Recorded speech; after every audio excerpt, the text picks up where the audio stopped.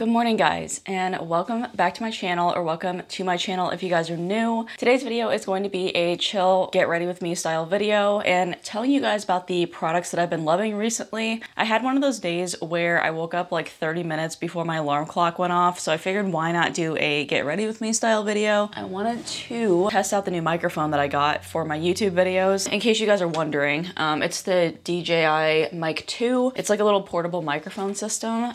It's clipped right here to me. It comes in this cute little carrying case. It plugs directly into a phone or a camera. I'm not gonna lie, it's not the cheapest thing in the world, but I am glad that I invested in it. I've just been getting into audio because I started a podcast recently, and I at first thought I was going to use this for my microphone, but I did want to get good XLR microphones with like a recorder and headsets and everything. So I did invest in that separately for my podcast, but I wanted to use this for my not only YouTube videos, but I am planning on releasing master classes eventually, like online ones. I figured might as well just invest in like one of these portable ones. It comes in this little compact carrying case, and also I'm not sponsored by them in any way, although that'd be really cool. This is recorded on my phone right now. I just wanted you guys to see the setup. This is the receiver right here that is plugged directly into the camera, so it's gonna be feeding the audio in directly. So then this receiver actually plugs in to this, kind of like any of your portable headphones. They have their own carrying case, and this one does charge it as it's going to, which is kind of nice. And then you just plug in the whole entire case and it charges everything in there. It does come with two different transmitters. I am wearing one, so then the other one fits right into here, and then the receiver goes in here. This is the adapter to plug into your phone, and then this is the adapter to plug into a laptop. I think it's really handy though, and the audio quality obviously sounds really nice. Let me turn on the soft boxes again here. But see, it's nice because as I'm moving around, you guys can still hear the audio quality, which I think is really good. I know you guys came for makeup, but I just figured that I might as well share the really fun little product that I got recently. I'm first gonna start off with my brows before I get too ahead of myself. This is so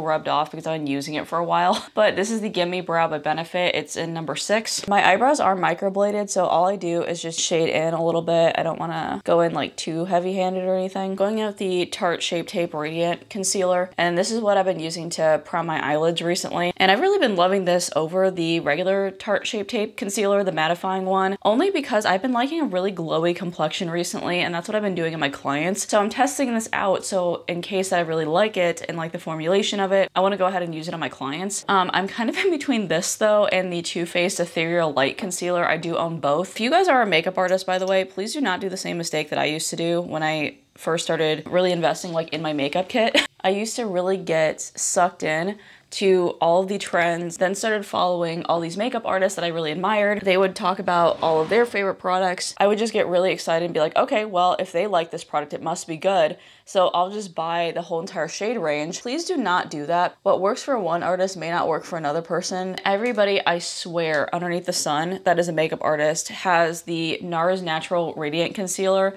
inside of their kit, and I absolutely hate it. So I saw all these makeup artists using the Natural Radiant Concealer inside of their kits, and I'm like, okay, if all these people like it and they're really good artists, they must be really good, right? I do have a NARS discount, which also kind of sucks too, because then I was like really more so persuaded to buy it too. So I went on a NARS's website and I go, okay, let me buy like 6 different shades of this and then I'll see if I like it. And my other mistake was I tried it out on a paying client first without testing it out on myself. Yeah, let's just say that the concealer situation did not go so well. I just think they're really drying. I don't think they're radiant at all. I mean, this thing is radiant. Like, it gives you a glow within. It almost has like light reflecting particles in it. The NARS Radiant Concealer is not radiant. It's not the same effect as this. So that's why I like this and the Ethereal Light Concealer more, because they actually do have like a reflect to them. Before I continue my story, I'm gonna go on to my under eye color correction. I've been doing this recently, especially now, because like I feel like my dark circles are real today. I'm going in with the Dermatology Luminous Eye Corrector SPF 41. It's very interesting because it comes in like an actual serum applicator. So if you open it, it looks like this, almost like you're applying an eye cream. You can pump it out and then just apply it like this directly. They all come in like peachy tones. They're supposed to obviously color correct underneath your eye. The brand actually did send me these, and I really wish that I could use them in my kit because they sent me like the whole entire color range pretty much. The only reason I would not be able to have it inside of my kit though is because of the fact that it has SPF 41, which means that it might have flashback with any photography. I'd probably have to test it because it does a really good job at color correcting. As you saw, I just put those 2 little dots underneath my eyes right here. Look at how well that concealed my under eyes. And it's not patchy, it's not flaky, like it sits really well, and then it layers really well underneath concealer too. Or you could also use it alone too. I'm trying to choose an eyeshadow palette that like you guys can still get, because I have a lot of limited edition like type palettes, which kind of sucks. Let me go in with an affordable eyeshadow palette for once. I'm going in with the Makeup Revolution palette that looks like this. It's the Reloaded Velvet Rose palette. It's actually a dupe for the Soft Glam palette. Mine got a little bit busted, but this is what it looks like. I'm gonna be taking a combination of this one, and this one, possibly this one. I'm gonna start on my eyeshadow look here, and then I'll go ahead and get started in talking to you guys about like what's actually been happening in my life here. So as I mentioned earlier, talking about audio equipment, I am starting a podcast. It's called The Unfiltered Artist with Julie Ruby. It is available on Apple Podcast and Spotify, and then I also am going to be uploading it as a video. So in case you guys are more of like visual people like me, then I'm going to be uploading it as a video format. I will admit that I have been recently into the By Kaylee podcast, and then I've also been into Shelby Henry MUA's podcast, the Makeup Artist podcast that she's been doing. So I have been following those two, and then I believe that there is another makeup artist too that is Rachel Lusk. She is developing a podcast called Coffee and Contour, and it was actually supposed to, I swear, be launched in February, and that never happened. So I mean, I'm sure that obviously her life's busy, like she's booked and busy like all the time. It seems like you never really know. So yeah, to be totally honest though, like I thought about launching a podcast like a couple years back, and I'm kind of regretting now that I didn't, because then I would have gotten ahead of all the makeup artist podcasts. I'm still gonna obviously be talking about what I want to talk about, and then I also have like different guests than those people are having too. I have 2 guests lined up right now, and they're actually both people that have assisted me in the past. I am really kind of nervous about hosting for some reason. Like I hear it's kind of a whole different ball game than just having like a regular conversation with people.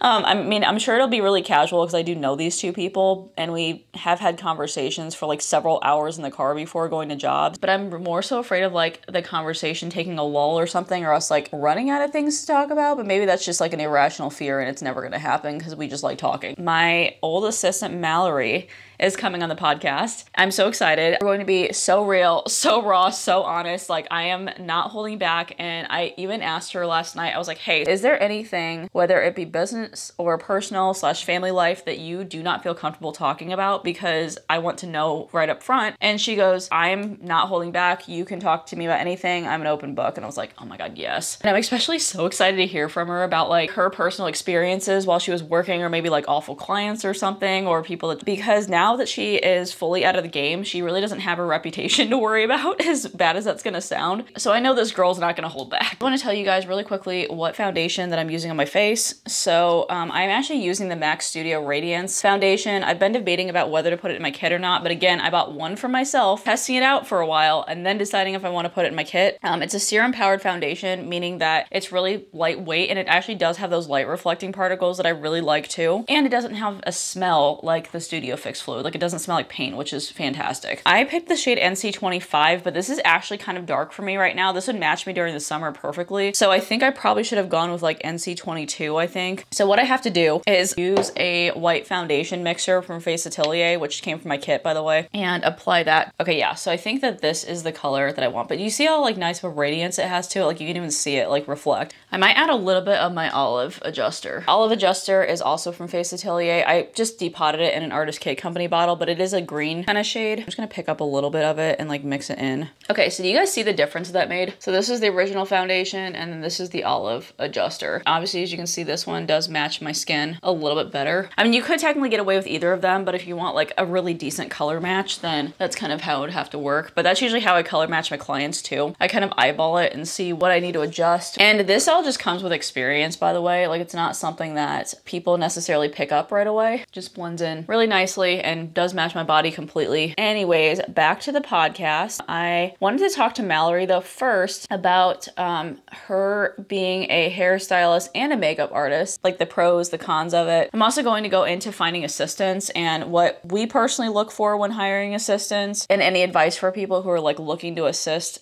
other artists or hire assistants themselves. Everybody also defines assistants in a different way. I'm going in with the Tarte Shape Tape Concealer again, by the way. That's why I kind of like saying secondary artists as opposed to assistants, because mine are actually true secondary artists. Like they will do the full application, but then there is like true people who do assist, clean brushes, sanitize makeup products, go get coffee, which is kind of what you see more so in like film and TV sets or even like with celebrity clients too. But with bridal, it's mostly like you're trying to get another person to help you out because there's large ass bridal parties. So the majority of the time, that's kind of what you'll run into in the bridal industry. I want to go into that with her. And then I think this might be on the second episode, which I'm gonna probably have the most real and raw, authentic content at that point in time, because I want to then talk about how stressful in general weddings are. Work-life balance, family life, relationship struggles, and then also her being able to balance out her freelancing career and also being a mom of 3. Like, that's crazy to me. Like, I can barely keep track of my life, and I just have myself and my husband and 2 dogs to be responsible for. Okay, I think we're looking a little bit bright on our face here, so I'm gonna go in with a bronzer. I'm going with the e.l.f. Halo Glow Beauty Contour Wand. I've been seeing these all over TikTok, and they really sucked me in, guys. e.l.f.'s been doing a really good job, by the way. This is in the shade Tan Deep. This is looking real funky because I usually like go around my lips just to make them look fuller. I also really have to get going because it's about like a half hour before I have to leave. So I'm going in with the Nude 6 Cream Blush, by the way, and I'm going in with the shade Cherie. These things are so underrated. It stays on really well, and it layers really well with other products too on top of it, which is nice. So now I'm going in with the most beat up bronzer that I own, but I love it. It's the Bronzer Reloaded from Makeup Revolution. Again, Makeup Revolution just like kills the game, but it's in the shade Long Weekend. My skin's looking real good. Like, do you guys see like how good my skin looks? But to be totally honest, I kind of have esthetician school to thank for this. Like, don't think that it's just the makeup purely that's doing this, by the way. How your skin looks underneath is how your makeup's gonna look. So if I had a lot of texture and like acne on my face or something, it would look textured. Like, it would not look this smooth. Just wanted to be raw and unfiltered for you guys. But I just do like the way though that the products specifically make my skin look. Like, I like it having that glowy sort of appearance. And I've been using like all glowy products, so that's what I really have been liking a lot. Next, I'm going in with the Hourglass blush, the ambient lighting blush in the shade Luminous Flush. I actually used to have all the Hourglass blushes in my kit. I switched it out with the NARS powder blushes, but guys, I kind of forgot like how much ambient lighting blushes honestly kind of hit though. Look at that. So I think I might honestly switch back to the Hourglass blushes. Like, they're so freaking expensive, but I love their payoff. Next, I'm going in with the LA Colors Shimmer Highlighter in the shade Shine Bright. I got this at the Dollar Tree, guys, and it's the greatest highlighter ever. It doesn't have any sort of like actual harsh reflex. It doesn't have chunky glitters or anything. It's just a really like smooth application, and the color is really pretty. I feel like it could be used for like a variety of different skin tones. Like, I'm just about to shine bright like a diamond today because of all the glowy products that I have on my face. Yeah, I've just been liking a really, really glowy complexion. Oh my God, I'm such an idiot, guys. You guys were just gonna let me go while not blending out my lip. Oh my God, I just realized that like I never blended this out. I would have been looking crazy. Oh my God, yeah, that would have been freaking bad. Okay, anyways, now that that's rectified, now the only step that I'm gonna do is just set my face. I'm actually going in with 2 Maybelline powders. They're the Fit Me loose powders. I'm going in with the shade Fair Light, which is more of that pinky like kind of undertone, but I usually use that to set underneath my eyes so it blends in with my blush a little bit better. And then I use the shade 15 Light, which is more of a yellow undertone on the rest of my face. And then I'm taking an Artist Kit Company Powder Puff to go ahead and set my face. Now I'm going back on the podcast. I seriously keep digressing and I'm so sorry about that. The next guest that I'm gonna be having on the podcast, her name's Hannah. She's been my go-to assistant for like the last year. Even though she does go a little bit more on the dramatic side, she genuinely does like doing all looks. But her main thing though is specializing in special effects makeup. And that is the coolest thing to me. I do not have the creative capacity for that. So whenever she shows me like new looks or I see them on Instagram, I'm just awed. We get along super well and we have fun road trips together and have fun stories. And she by far surprises me so much because she's this really like slender, like model-esque looking person,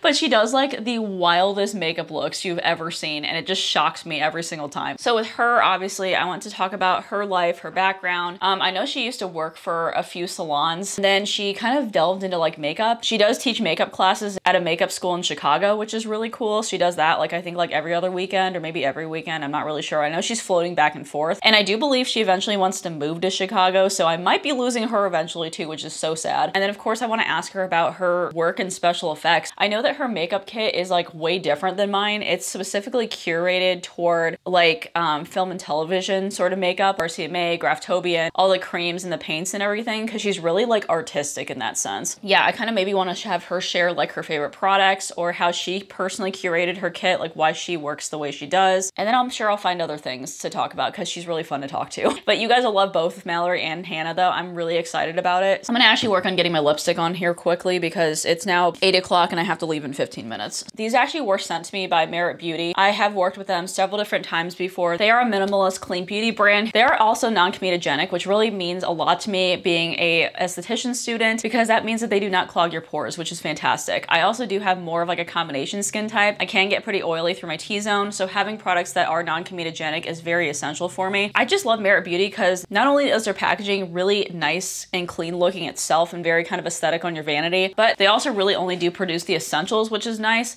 So in case somebody is a true beginner at makeup or something, or maybe even going like on a trip and want very minimal essentials, nothing extra, Merit Beauty is where it's at. I will be totally honest and say that Merit Beauty is sold at Sephora, and that's probably where you guys recognize the brand name from. However, you do get a really heavy benefit by actually shopping through Merit Beauty directly, and this is because they include, with everybody's first order, this signature bag. It's this corduroy knapsack looking bag. It's so freaking cute. Whenever I travel around, I actually stick all my beauty products in here, and it looks very aesthetic looking, you know? So you do get that, and then you also do get free shipping on their website for any orders over $40. These lipsticks though have recently been launched by them. This is their signature lightweight matte lipsticks. They have had signature lightweight lipsticks before, but they were more of like satiny sort of formulas. I have actually been trying these out already. I wore the red yesterday, but it's just a very like nice blue tone red, which I love blue tone reds because they make your teeth look really white. Really awful application, but that is what this color looks like, and it's in the shade Power. Now the thing that I really like about these lipsticks though is that they don't feel very matte. Like they're almost like the Powder Kiss lipsticks from MAC if you've ever tried those. So they go on and glide on really easily. I have super chapped lips right now and didn't even prep myself, and they went on very smoothly. They didn't grab or tug at any of the dry patches, which is really nice, and I don't feel like I need to apply on chapstick. They killed it with this formulation. Okay, so I'm gonna take this off now, and then I'm gonna put on the lipstick that I'm actually going to be wearing today. Oh, and I also will tell you too that yesterday I was at school from 8:30 to 4 o'clock and had to do stuff when I got home, and so I didn't actually take off my lipstick until like, oh, I think it was like 6 o'clock in the evening or something, and it stayed on the entire time. Like I did not have to touch that red up at all. It is not completely transfer proof though, so please don't think that you can like eat and not have it transfer like a liquid lipstick. Like it will definitely transfer, but if you aren't disrupting it in any shape or form, it's gonna last a really long time. The thing that I like the most about Merit Beauty's like lipsticks too is that if you roll it up and look at this, it has a very fine tip right here. So as long as you keep using it at this angled edge, it's always going to have this tip, which in turn lines your lips for you. And this one is in the shade Classic, also a matte lipstick formula. So this is the one I'm actually gonna wear for today because it's more neutral.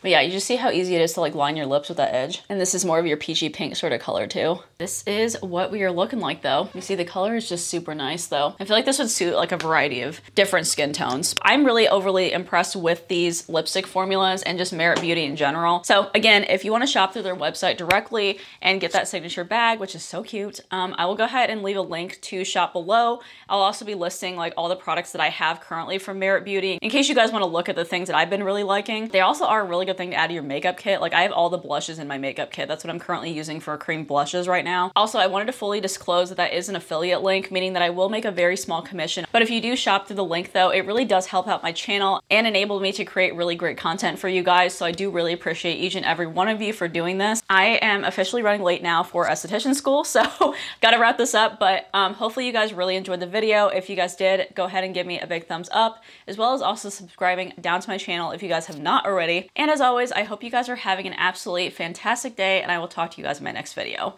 All right, bye.